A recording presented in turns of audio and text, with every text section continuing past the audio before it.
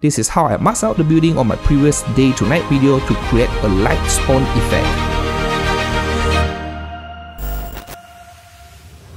Aside from the famous Adobe Photoshop that provide masking of an image, actually for Windows operating system users, there's a software, I think it's already pre-installed if you are using a Windows 10, that provide masking of an image as well and some other basic stuff. I put the link in the description below if you can't find it and wish to install it.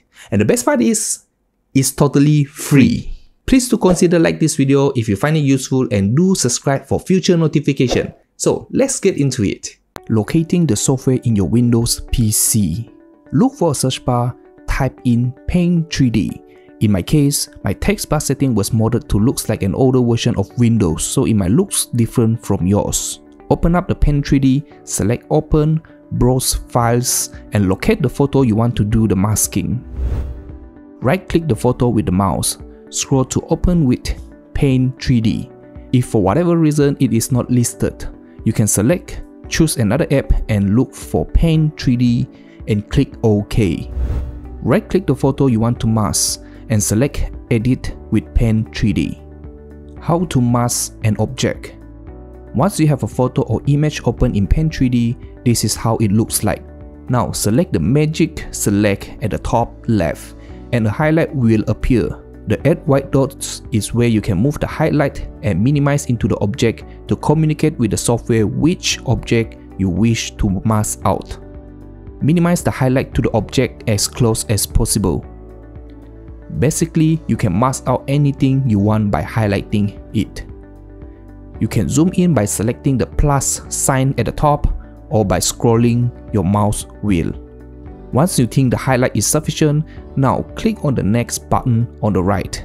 You will now see that a free draw highlight has been automatically applied to the image you have highlighted. Sometimes it does not do very well, mainly because of the color tone contrast. You can still make changes by selecting the Add button on the right. This will give you a free draw pen. Start by drawing the part of the image you wish to include in. Don't worry if you accidentally overdraw it, or there are some part of the building that you do not want to include in. You can select the Remove button on the right and start removing the highlight or part that you do not wish to include in. Or you can click Ctrl Z on the keyboard to undo or Ctrl Y to redo. Once you are satisfied, do double check just in case. Now you will see that this autofill background is checked. It means that when I remove this building from this whole image, the software will automatically duplicate some image to cover the area of the building that has been masked out. If you uncheck the autofill and complete the process, it will then leave an empty canvas or shape there. Depending on which effect you want, in this video I will let it check on the autofill background. Now click on Done. The building are now masked out and you can move the building to anywhere like a sim city.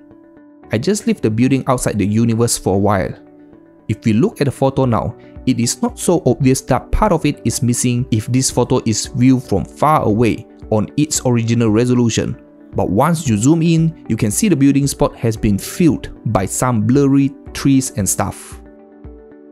So you have few options here now, depending on what is the outcome you are planning. You can directly copy the masked building by right-click, copy, or Ctrl-C on keyboard into any software that support direct image copy and paste like Microsoft Word, PowerPoint, Excel and stuff, or even to another image.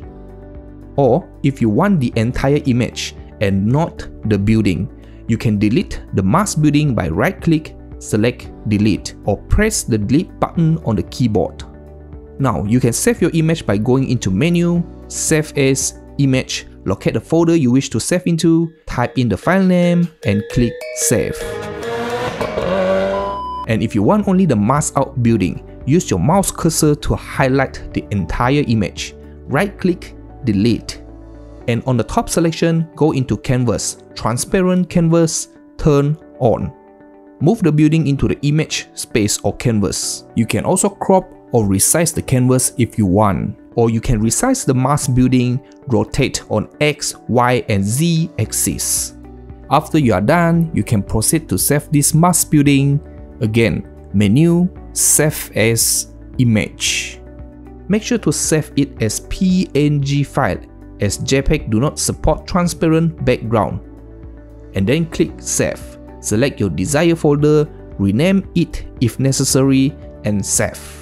And that's it. Thanks for watching and see you on my next video.